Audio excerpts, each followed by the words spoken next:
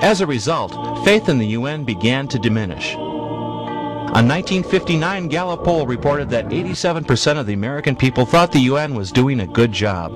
But by 1980, Gallup reported that only 31% felt the UN was doing a good job. Resistance to the globalist agenda was also felt on Capitol Hill. Between 1975 and 1982, Congress received petitions with over 11 million signatures calling for the United States to withdraw from the United Nations. But the battle had just begun.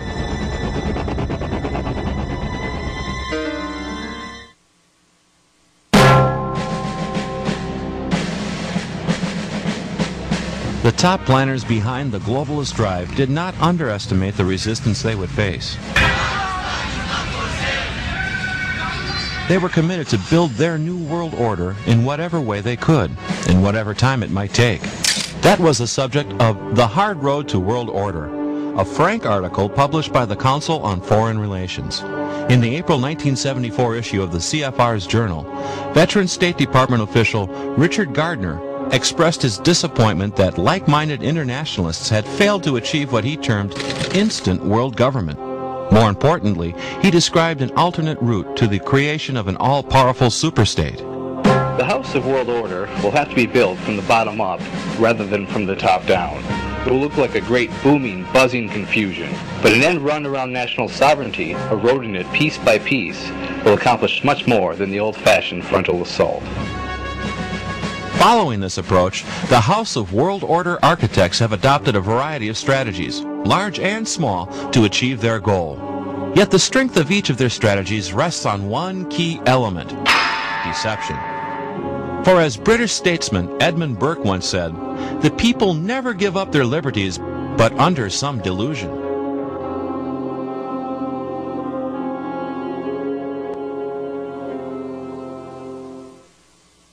In order to pave the way for national governments to surrender any political power to the UN, globalists need more than just a plausible pretext such as solving a crisis. They must also create the appearance of popular support for their plans. For several decades, the UN CFR Axis has been organizing non-governmental organizations, or NGOs, into a force that it calls Global Civil Society. This NGO movement has been developed by the CFR strategist as a deniable asset, for the NGOs must appear to be spontaneous and independent of the power structure. The desired illusion is that the public is demanding change. To drive their agenda forward, the CFR leadership uses the NGO movement as one arm of a giant pincer strategy. The huge NGO network applies pressure on government from below. The other arm of the pincer, consisting of CFR elites inducing political leaders, supplies pressure from above. While NGOs clamor for world governance, political leaders can respond, according to plan, to the so-called public will.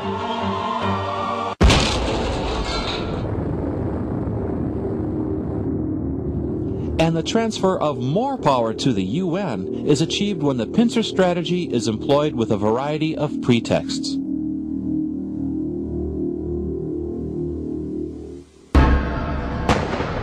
The plan to disarm civilians has been part of the earliest plans to disarm nation-states. The motive is simple. If no nation is allowed the military power to challenge UN authority, then no private citizen or group should be able to resist that authority either.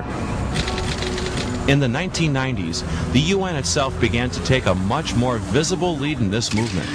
In the UN presentation, Armed to the Teeth, the campaign for civilian disarmament is packaged as a response to a new threat. Suddenly, a global plague of small arms threatens world peace. The small arms crisis is so acute that the United Nations now considers it one of the gravest challenges facing the world. The UN demonizes the widespread availability of guns as the cause of tragedy and death and makes an extreme claim. It's not lawbreakers and terrorist movements that are the problem. It's the gun itself. The small arms are like uninvited guests who won't leave. Once they take over a country, they are virtually impossible to get rid of, for small arms are not fussy about the company they keep. They can murder indiscriminately, men and women, young and old, rich and poor. This UN propaganda aims to persuade viewers that they will be better off, safer, if they allow government to take away their means to defend themselves. Of course, not mentioned in the video is the role of the UN and its revolutionary friends in fomenting much of the aggression described. The UN even goes so far as to cite the Rwandan genocide carried out with machetes as a reason to confiscate civilian guns. 800,000 men, women, and children were murdered. A United Nations Special Rapporteur saw the disaster approaching. He warned the international community that if the arms were not collected immediately, the result would be catastrophic. In many of these instances, this horrendous slaughter could have been prevented if the civilian population had not been disarmed. Generating pressure from below, the NGO network also plays a critical role in the push for civilian disarmament. The Arm to the Teeth video contains a classic example of the pincer strategy at work. IANSA is a network of over 200 grassroots organizations from around the world, which coordinates the fight against the proliferation of small arms and also puts pressure on governments to act. IANSA was not created as the result of a spontaneous outpouring from global civil society, as the United Nations would insist. It is entirely a creation of the United Nations in collaboration with tax-exempt foundations and certain socialist governments in Europe.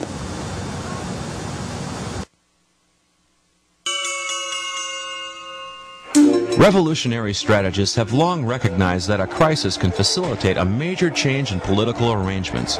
Among the useful crises, war, or the threat of war, has always topped their list. The threat of environmental catastrophe is still another crisis being used to persuade Americans to accept a revolution in world political arrangements. Although many Americans have serious concerns about the environment, such genuine concern does not motivate the UNCFR elites. Their object is power. They have no interest in actually solving environmental problems, as that would defeat their objective by removing the impetus for political change. More and more, Americans are being told that global problems require global solutions. Global solutions meaning UN power. History shows that giving more power to government is exactly the opposite of what those concerned about the environment should champion. The most spectacular examples of environmental destruction are those that took place under state control in the former Soviet Union and in its colonies. And it seems to me that people who are genuinely concerned about environmental protection should understand that the last thing we would want to do if we want to protect the environment is to turn over total power to a political elite that can despoil the environment without sanction. By contrast, the best protectors of the environment are private property owners, simply because they have a vested interest. Thousands of years ago, Aristotle pointed out that that which is owned by everyone is equally neglected by all alike. And of course, that principle applies to the question of environmental protection. Obviously, the people who have the greatest interest in preserving the environment are property owners, people who want to develop property to increase its value and transmit it to their own children. Convened under the pretext of saving planet Earth from environmental destruction, the 1992 UN Earth Summit was a major watershed event for the globalist agenda. The summit put governments on notice that major changes were needed in economic agendas and in our institutions of governance. The Earth Summit gathering was designed to give the illusion of planetary democracy at work. Delegates labored over details of language, while the NGOs lobbied outside for tougher measures. In fact, the principal programs to come out of Rio had already been worked out well in advance by the CFR brain trusts. In supporting the illusion of democracy at work, however, UN propaganda portrays the NGOs at Rio as an independent voice representing a cross-section of civil society. The Viking ship Gaia sails here from Scandinavia.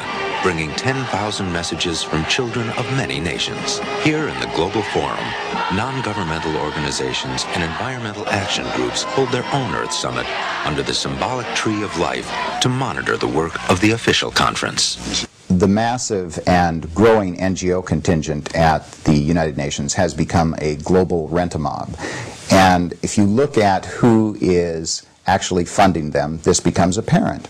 They are there to make the one-worlders who are grasping for power look more conservative by taking a more radical stance in many instances, and at the same time give the appearance that they are representing the people of the world, the voice of global civil society. Another group found at many UN conferences are the so-called representatives of indigenous peoples. The UN gives the impression that these activists represent the genuine independent voice of their people. At virtually all of the UN summits, for instance, you will see so-called representatives of indigenous peoples. You always see these same representatives miraculously showing up at these summits. They were going to come there to represent the people of their jungle or of their rainforest or of their mountain tribe. In virtually every case, they are there repeating the phrases that have been fashioned for them by these same NGO leaders who are promoting the UN line. One of the major CFR-inspired programs to come out of Rio was Agenda 21, a massive environmentalist manifesto. A UN-approved summary notes, effective execution of Agenda 21 will require a profound reorientation of all human society, unlike anything the world has ever experienced. A major shift in the priorities of both governments and individuals. There are specific actions which are intended to be undertaken by every person on Earth.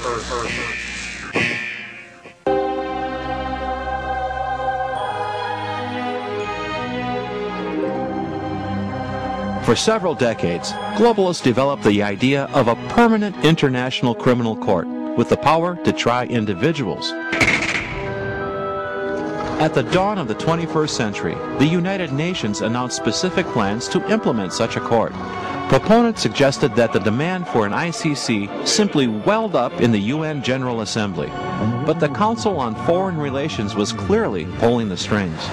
The Council on Foreign Relations' hand was very evident in the preparatory meetings for the ICC. I was at the Los Angeles conference, and Ambassador David Sheffer, member of the Council on Foreign Relations, was the keynote speaker. The chairman of the event there was also a member of the Council on Foreign Relations, as were many of the other prominent people in attendance. In addition, we see that the legal scholars like Richard Falk and others who are putting together the actual documents themselves, hammering out the wording, are also members of the Council on Foreign Relations. In 1998, the UN convened a conference in Rome to hammer out a treaty that would establish the court. Much like the Nuremberg trials dealt with Nazi officials after World War II, proponents say the ICC will provide an impartial international venue to try tyrants and other assorted threats to world peace. In Rome, a widely read NGO publication reminded conference attendees where world justice was needed most. The primary target of condemnation by both the NGOs and the delegates was the United States. The ICC summit turned into a huge Bash America fest. Each day, the official delegates who came to the rostrum, as well as the NGO representatives, denounced the United States, decried us for our supposed violations of human rights, of economic rights, of social injustice. Many of them explicitly stated that they wanted to use the ICC eventually to try U.S. citizens and U.S. officials for these perceived crimes. The final day of the conference would serve as an omen. When the minimal objections of the U.S. were defeated by the rest of the delegates, the entire assembly erupted in a display of anti-American jubilation. In that brief moment, the UN delegates passed judgment. America is the principal, if not the sole, source of evil in the world. All that remained was the sentencing. The resulting 166-page Rome Statute has been submitted to individual nations for ratification. Professor Charles Rice of Notre Dame University School of Law examined the proposal for an ICC. In our system, as a law is supposed to be a rule of reason which, in a sense, controls the state, and the state should operate under law. I mean, there's simply no reasonable expectation that that will be the case under this. But the ICC, Rice points out, has no limits to its jurisdiction. Claiming jurisdiction to try Americans for actions committed within the United States which fit their definition of these crimes, crimes against humanity, genocide, and so on. That is simply a repeal of the Declaration of Independence. I mean, this is outrageous. The Rome Statute claims jurisdiction for the ICC to try any individual charged with genocide, war crimes, crimes against humanity, and aggression. However, no reasonable consensus was reached at the Rome Conference concerning the definition of these crimes. Their definition will be left to the arbitrary interpretation of ICC judges. There are other ICC problems as well. Judges, prosecutors, and counsel can be drawn from authoritarian regimes that are resentful of Americans. The ICC will recognize no right to a trial by jury, and certainly no right to a speedy trial. An American citizen, whether in or out of the U.S., could be accused of violating an undefined UN law. He would then be tried and convicted by foreign prosecutors and judges, then sent to some undisclosed prison somewhere in the world.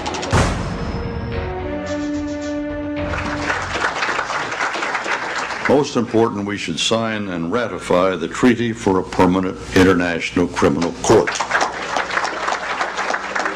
The majority of ICC supporters in government cannot risk showing their hand so openly. Initially, the Clinton administration objected to some of the provisions of the ICC statute and refused to sign. Political leaders expressed similar reservations. While some of this resistance was genuine, much of it followed a familiar pattern. Many politicians will often conceal their support for radical proposals by putting on an initial show of opposition. Eventually, these false opponents reverse themselves at a strategic moment, claiming a compromise has been achieved, and the public is led to believe that its interests have been protected.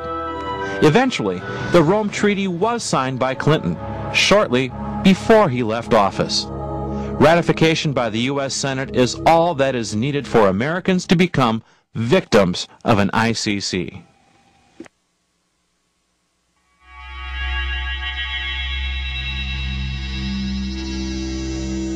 If a UN-controlled world government is achieved, Americans can expect their lives to change dramatically. For example, population controls would go into effect in America. These controls include mandatory abortion, modeled after China's UN-funded one-child policy. To eliminate surplus population, euthanasia and assisted suicide would be promoted. Private and home schooling would be outlawed as the UN takes control over all facets of education. New global taxes would also be imposed on Americans in addition to federal and state taxes. To transform much of the United States into wild lands habitat, millions of Americans would be relocated and miles of roads would be declared off limits. The very right to own property would be restricted and eventually abolished altogether. All law enforcement officers would fall under control of a global UN police force. Local police would exist to serve and protect the state, not the citizens. And the entire American military would fall under the command of the UN as part of the world's most powerful force, UN peacekeepers. Their prime objective? To suppress any opposition to the United Nations.